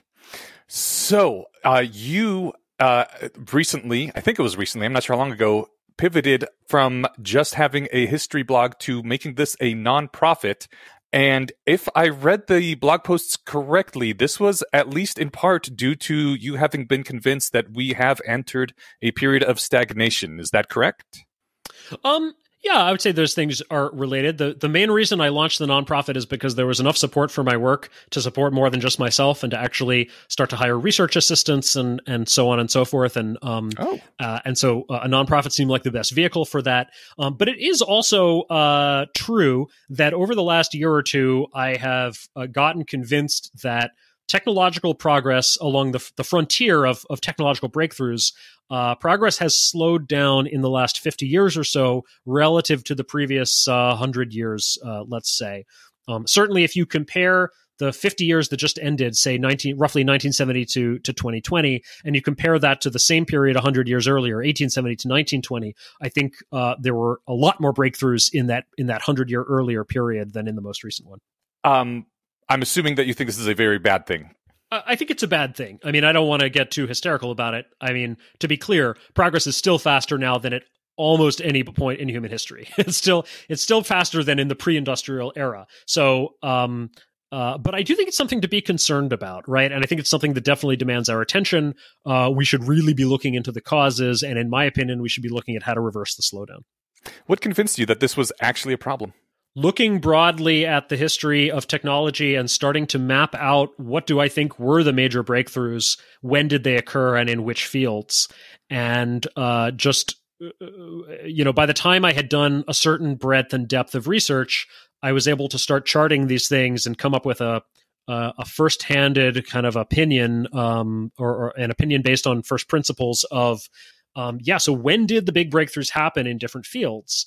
And I started to realize that in that period, 1870 to 1920, roughly, there were breakthroughs happening across the board in applied chemistry, in manufacturing, in transportation, in agriculture, in health, in energy.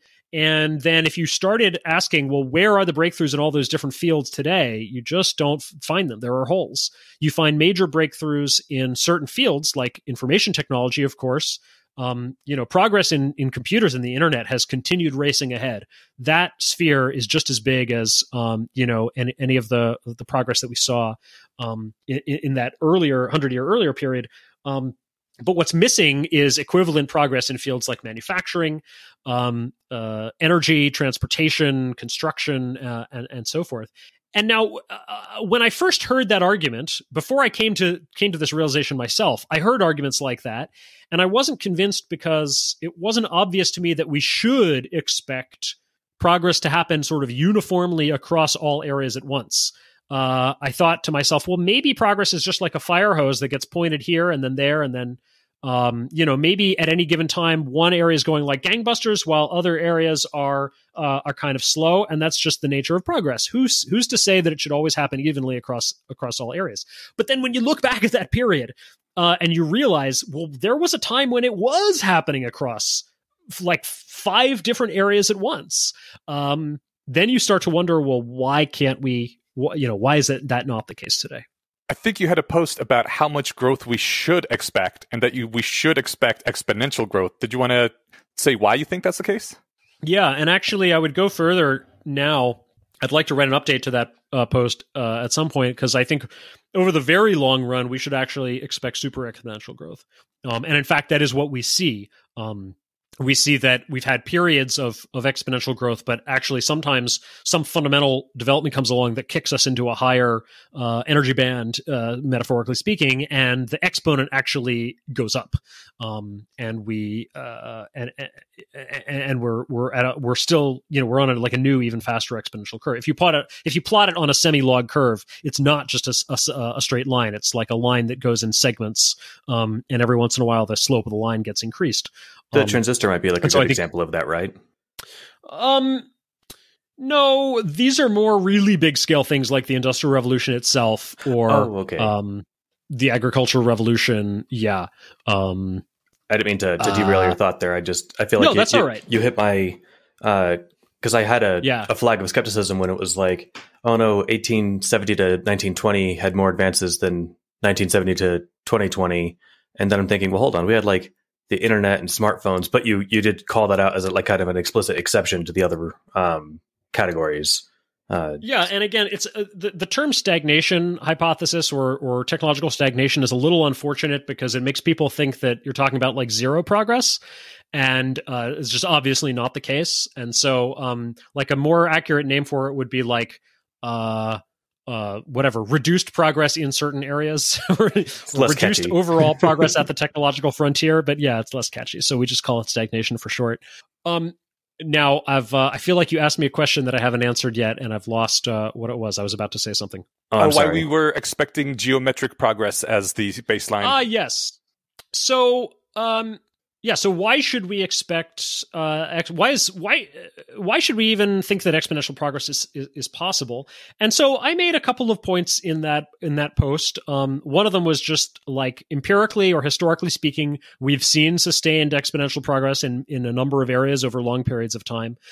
Theoretically speaking, the model that you can use for this is very simple. Things grow exponentially when they grow in proportion to their size, and another way to look at that is imagine that every unit of investment that we could put into progress generated a constant percentage growth, and imagine that we can always put a constant percentage of our society's resources into progress, right? So then you actually have that's a self-sustaining model where so I should back up a little bit. This part of this was in reference to a paper that has been much discussed in the progress community, which is titled "Are Ideas Getting Harder to Find?" And this paper was pointing out that in a number of areas, we can see that it takes exponentially increasing levels of research investment and resources in order to generate a constant percentage of growth. Or another way to look at that is it takes exponentially increasing resources to sustain exponential growth with a constant exponent. And so part of what I was pointing out in this essay is that's not unsustainable. Like, as long as you are growing exponentially and can devote a constant portion of your resources to continuing to grow, then you actually can continue to pour an exponentially increasing number of resources into R&D and ultimately into growth. Now, the thing that has been pointed out to me since then, and that I said a little bit about in the essay, but I didn't harp on, is that I'm equivalent. Like, the term resources is a little bit vague there, and economic growth is growth in dollars or wealth. It may be that you need more than to plow exponentially increasing wealth into R&D. It may also be that you need to plow exponentially increasing numbers of people into R&D, and that you need an exponential growth in the number of researchers, which is what we have had. If that is the case, then in order to sustain progress, you also need an exponentially growing population. And the salient fact is that in the last 50 years or so, the growth in population has been slowing. So the rate of population growth is going down. We are now on a sub-exponential population growth curve.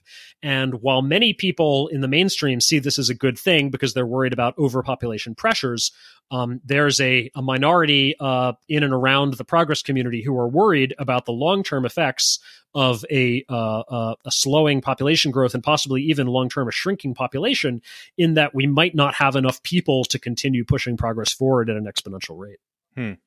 Would you also possibly need exponentially smarter people? Like, before, just someone who's kind of a genius could contribute, but now you have to be a super genius, and in the future we need like 3 ultra super genius level?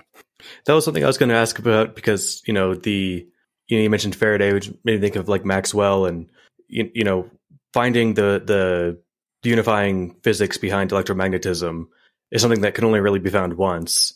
And how many other kinds of things like that are there that we can find? I suspect they're harder to find than, say, electromagnetism.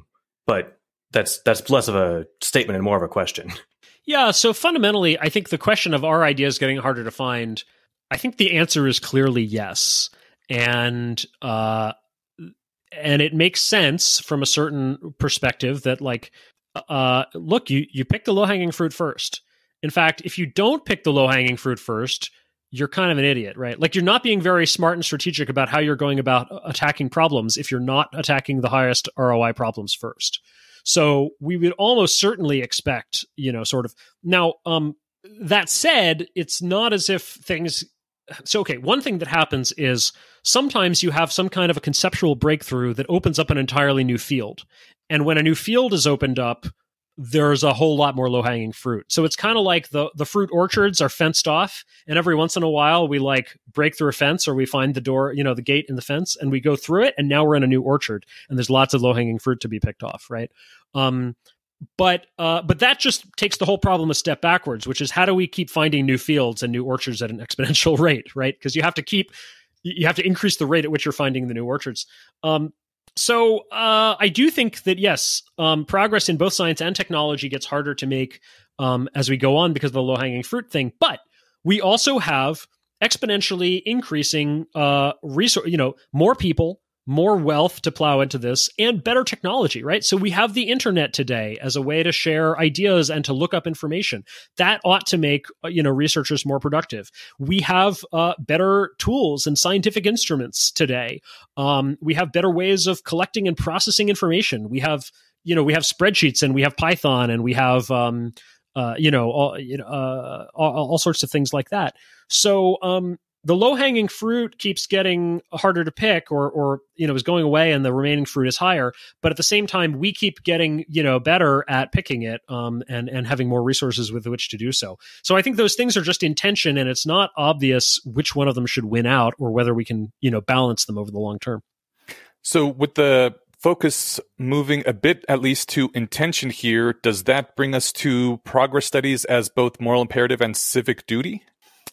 Sure. I mean, this comes back to, we were talking earlier about the idea of progress, and are people, to what extent are people motivated to invent and discover because they see progress as possible and desirable? And it might have been in a previous age before the scientific revolution. Maybe people did not see progress as even possible. Maybe they just thought that everything there was to know was already known. Or they didn't see that there was this potential enormous amount of growth ahead of us. Today, I think people know that progress is possible. It's not clear that they think that technological and industrial progress is desirable. And so that's the other piece of the puzzle. If people broadly look at material progress and technological and scientific progress with fear and skepticism and distrust, is that going to drive resources away from the project of progress, and is that going to slow things down? And one of my hypotheses is that is what has happened to a significant degree in the last several decades. Yeah, I've known people who are very against progress. Is that, I don't know, how do we fight that though? Is it more getting them when they're children and making them think about how great progress is through awesome cartoons, or it feels kind of weird to say go after them when they're young to teach kids how great progress is, but also it's true, and I think it's important. So it is sort of true, and I do think that this should start in school. I think you need to be careful about proselytizing to children, which I don't. I don't think you should just sort of go out there and try to ram an ideology down their throats. But I do think that there are whole aspects of history that are neglected in traditional curricula. The history of technology is not really taught as such, and the history of how industrial civilization was created. And so I think just at least the facts should get out there. Like, people should, and this came back to sort of progress studies as a civic duty. I think, given how important industrial civilization and industrial topics are to life, to the world, how much political conversations and ideological conversations revolve around them, I think a responsible citizen in the modern world has a kind of responsibility to learn about, look, where does your way of life come from? What generates it? How was it invented? Do you realize that not everybody throughout all of history enjoyed the gifts that you take for granted? And why did we create the world that we created? Why do we have large, farms with that are monocropped and that use chemical fertilizers and pesticides, and that where we're harvesting them with large agricultural equipment like combine harvesters, right? Like, what is the reason for that? Is that an arbitrary decision that we made and it could go any way? Is that a corruption of greedy, evil industrial capitalists? Or is it actually based on constraints of physics and biology and an engineering solution to satisfy human needs and desires and preferences in the face of reality's constraints? Right? Yeah, and so I think some of the basics of that need to be taught. Yeah, I liked your phrasing. I think you said once that every single piece of technology is a solution to a problem that humanity had.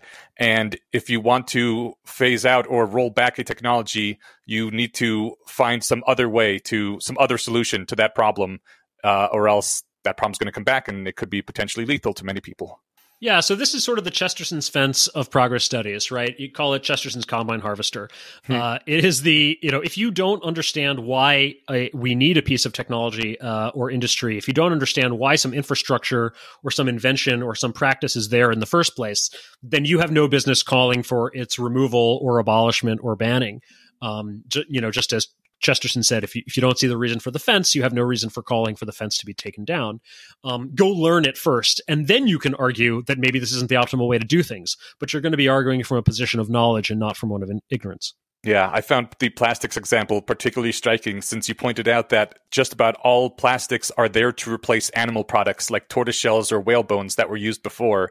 And exactly. Yeah, those species were hunted almost to extinction, some of them to extinction. And if you were to get rid of plastics, like so many people seem to be saying we should do right now, well, then you now have a bunch of things which the entire world either has to go without or hunt the species to extinction, but that lasts all of 2 months or something. So right. And to be clear, the fact that we used to do X and now we did Y, which is better, doesn't mean we can't find Z, which is even better than any of that, right? Like, I'm not saying that just because something was better that we should, the last thing in the world that I would say is that we should take any technology that we currently use and stick with it forever.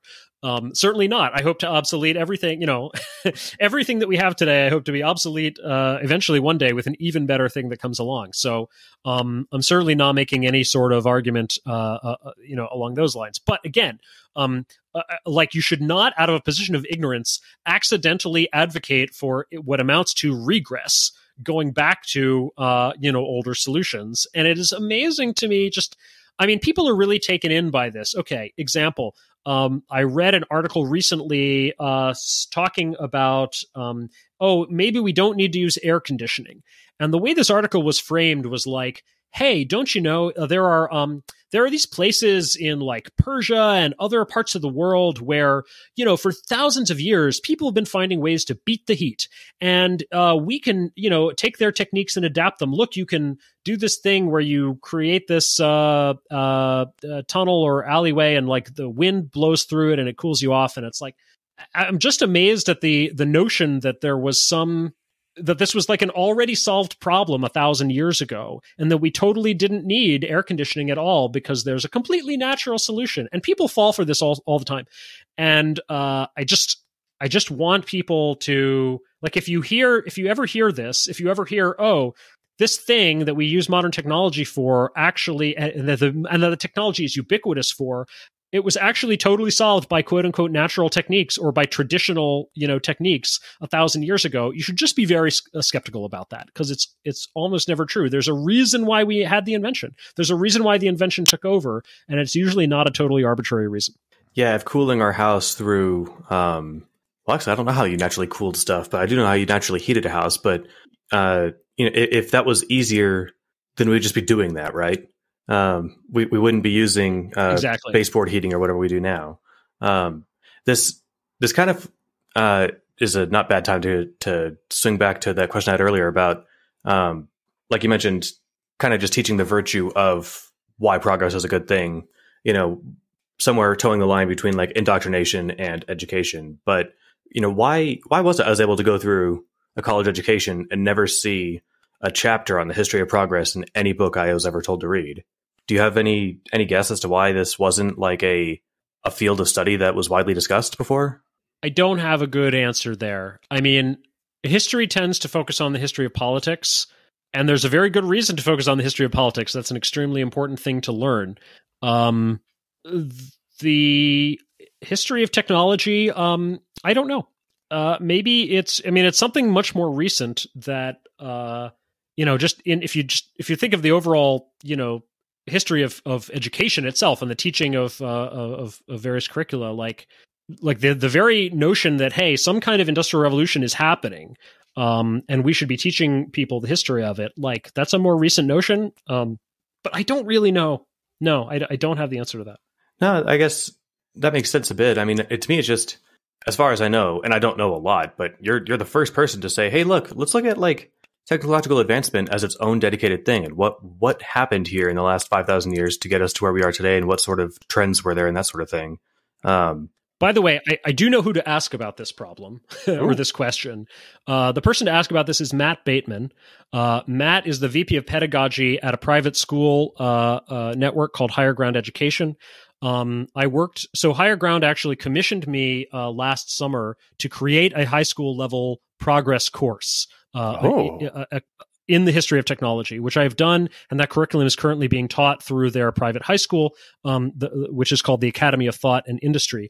And Matt worked with me on creating that course, and he has a lot of thoughts about where the history of progress ties into the history of, ties into an overall education. He also has a lot of thoughts on how values and ideological topics should be covered in a curriculum, such that they're not entirely skirted, but also such that you are teaching kids to think for themselves and not indoctrinating them. And on top of all of this, he is currently teaching a course in the history of education. So if you wanted to go back and look at how have people thought about curricula and the meaning and of education and over history going back 2,500 years, he's the person to answer that as well. So maybe a future podcast guest for you. That's awesome. Absolutely. That sounds like a really cool endeavor, and I need to check out this school. Check out the Academy of Thought and Industry, and you can find my course on the history of progress being taught through them, and it's taught through their virtual program. So it's open to homeschoolers or anybody who just wants to supplement whatever high school they're going through now with like a side class. It's available. Fantastic. We'll definitely link to that. Hell yeah. I was wondering, is pushing for greater recognition of this and greater teaching of it like one of the things that Roots of Progress is focusing on, or is that more of like leaving it to higher ground and those sorts of places? It's one of the things I would like us to focus on. Yeah. So right now, my organization, the nonprofit, is the core thing that we're sponsoring is my research and the book that I'm writing. So I'm putting all this stuff together into a book. Working title is The Story of Industrial Civilization, and the subtitle is Towards a New Philosophy of Progress for the 21st Century. So that is kind of the core project, but we're also starting to organize some events, some public and some private, where we're getting together people of in various fields to talk about, what does progress mean in your area? And I would definitely at some point like to get together educators to talk about, what does progress mean for education? Should it be taught more? What does it take to do that? And so, to what extent my nonprofit will be directly involved in that versus maybe indirectly involved by, hosting people to come together for a discussion about it remains to be determined, but it's definitely something we'd like to be involved in some way. Awesome. Stephen, I realize I monopolized a lot of this trying to get this down this garden path.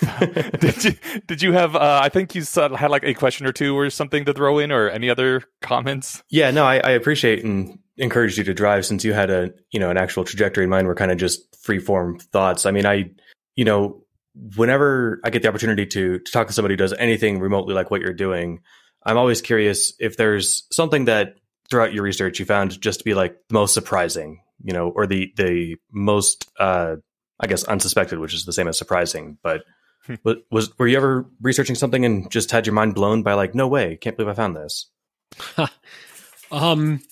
Yeah. Wow. What are some things? I'm just going to start throwing a few ideas out there. The more the merrier. The notion of stagnation itself, like I said, I actually started out quite skeptical of this idea. And so I was surprised to find myself coming around and agreeing with it. I have been somewhat surprised to find the number of, as I mentioned earlier, kind of the hidden technological requirements behind a number of inventions. One of my first really popular essays was on the history of the bicycle and why wasn't the bicycle invented until the late 1800s. And, I mentioned this a bit in the post, but since I've written it, I actually see even more how this is the case, that really materials and manufacturing techniques that existed before the 1800s would not have supported anything like a real bicycle industry. We really needed the machine tools and the advanced working with metal and rubber and so on and so forth to get anything like a practical bicycle. And again, I mentioned this with the threshing machine as well. So this these hidden technologies like the ability to create precision parts are, everybody knows about like the light bulb and knows that, hey, we didn't always have light bulbs and they were invented at this point and then we had them. But it turns out producer goods can be just as important to the overall history of progress as consumer goods. And so learning about some of those things. I think also learning about both how much progress was able to be made in many areas without a firm theoretic basis, and also how much theory held us back and how much it was necessary. I don't know. The history of medicine and public health is kind of an interesting example here.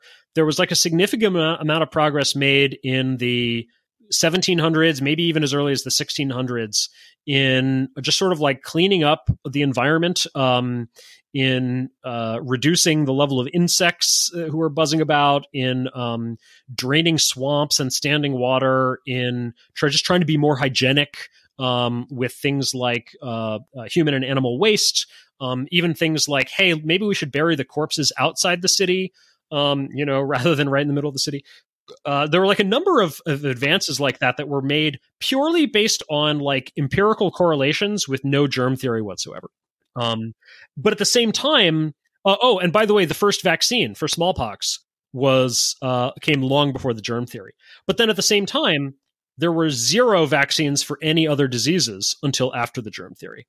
And it was actually the key, Louis Pasteur, who was one of the 2 really key drivers of the germ theory, was the one who started creating vaccines for new diseases. So it's just fascinating to kind of see like, oh yeah, you can actually make a lot of progress with sort of like tinkering on the basis of no real theory. And then you really plateau and you really need the theory to kind of like move beyond a certain stuck point. That was awesome. I was just grinning enthusiastically the entire time. I think the germ theory example was partway formed in my mind, but you can get a long way when you realize that washing your hands between surgeries results in fewer dead patients, but then having the understanding of like, oh right, okay, germs, this explains a lot, and then you've got all that time to explore what all that explains. Yeah, and one of the things that the theory gives you, by the way, is just better tools of diagnosis and measurement. So, for instance, some of the progress that was made before the germ theory was in cleaning up municipal water supplies. But the people who drove that were kind of driving it. Yes, they had a general idea that cleaner water was better for health. It was also partly just aesthetic, like we want the water to look and smell and taste better. And they only had sight and smell and taste to go by. And so after the germ theory, we now know exactly what we're looking for. We're looking for microorganisms. And in fact, we're looking for specific microorganisms. And now we have like a new metric. We can look at the municipal water and we can put it under a microscope and we can count the number of bacteria that we see. And then we can try to reduce that target. And now once you have a new way of measuring and you know exactly what you're looking for, now you can improve your filtering, and you can also do things like adding chlorination to the water, with sodium hypochlorite, which is going to kill the germs. Which you would never have come to that if you were just thinking of kind of like sight, smell, and taste. Let's make it. So let's that's make it how look good. a theoretical basis comes along and helps you get to the next level. That's awesome. This one might be the answer. Might just be wait to buy the book, but so. We talked about what the roots of progress is, but I was kind of curious if there was like a succinct tagline for what are the roots of progress? Yeah.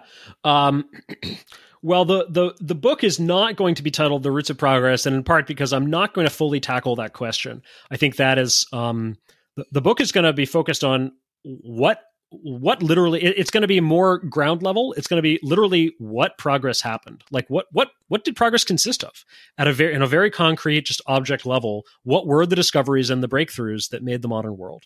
And then it will go into a little bit of philosophical analysis of sort of like, well, hey, is this a good thing? Did material progress actually translate into well-being for humanity? Can progress continue? What should we do about it as a society? Actually getting to the roots and saying like, this is the cause, that occupies like an entire discipline of an entire field of economic history. And people have devoted careers and shelves full of books to this. So, I mean, I have some hypotheses, certainly. And I think, I would just point back to the part of the conversation where we were talking about the feedback loops, right? Part of it, so one source of progress is surplus wealth. One source is the growth of science. One source, I think, is the philosophy of progress itself, the idea that progress is possible and desirable. And I think it's, there are a number of feedback loops like this, and ultimately, I think it's all of those things coming together. I didn't mention this, but I do think that political institutions are also part of it, financial institutions and so forth, needing, but having the right corporate law and IP law and those sorts of things, the opening up of free trade and et cetera. I think all those things helped. But exactly how much, exactly which of these things were necessary, which were sufficient, which of them to really put the emphasis on, that is an even bigger and longer project, maybe one that I'll tackle in the future. Oh, man. I was just recently reading the "someone has to get hurt occasionally" post, and I was really wanting to get into that, but there's no way we have the time, like how to get into the how regulatory things interact with everything. So maybe some other day. Sure. Well, maybe this is too big of a. Well, we'll find out. My last thing I wanted to ask about, because I knew that you were a transhumanist and that you're at least you don't see why progress should stop at like let's make everything okay. Like why not make it better, right? Not just let's cure cancer, but let's cure aging, that sort of thing. And I'm also a huge fan of that. So I guess if I had to put it in a succinct question, I guess I was curious about any like predictions or forecasts that you might have that are informed by your historical understanding of technological progress, or maybe are you? And this might actually just tie into the answer. Are you optimistic or pessimistic about the future of progress? Yeah.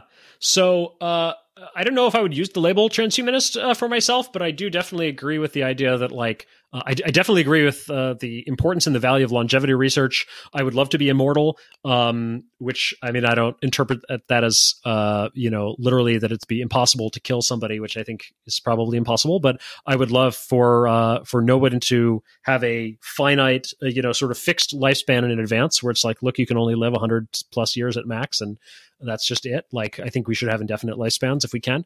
And I don't see any reason why that shouldn't be possible. So yeah, why not let people have as many years of health and strength and vitality as they choose? That shouldn't be artificially limited by anything. So looking forward to that world, hoping I will live to see it. Strong agree. Yeah. Yeah. I mean, I don't make a lot of predictions about the future. I think the future is very hard to predict, and I think predicting it is a pretty specialized discipline. I'm hoping to help people see some of the big picture trends, and I'm particularly hoping to help people see that progress was not a fluke. It was not a one-time thing where we got lucky for a couple hundred years and now it's over, but that progress is a thing that we can continue to make happen, and that there's a lot more progress left to be made. We're nowhere close to done.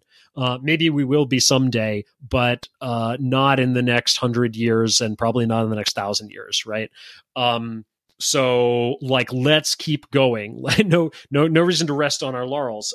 We should absolutely have longevity research. We should have nanotechnology. We should have fusion energy. We should be settling the solar system and eventually the galaxy, and so forth. And so I really, one of the things one of the ideas that I want to leave people with is that, if you look at the broad sweep of progress, you start to realize that we are fantastically wealthy compared to our ancestors 100 or 200 years ago.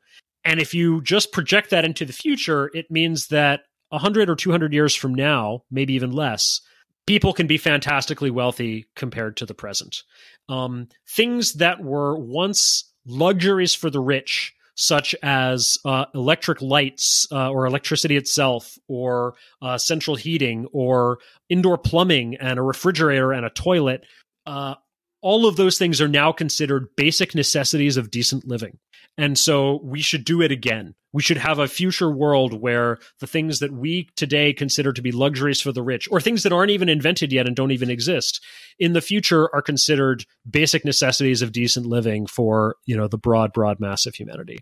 And so let's continue that upward trend, and let's have a technologically ambitious view of the future, right?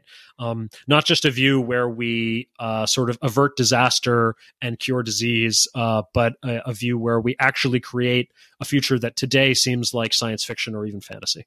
We can do it. Hell yeah. Well, I can't think of a better note to end on, even though I'd like to pick your brain for longer. But that's yeah. I mean, that sounds like an excellent cap. I mean, Eneasz, do you have anything else?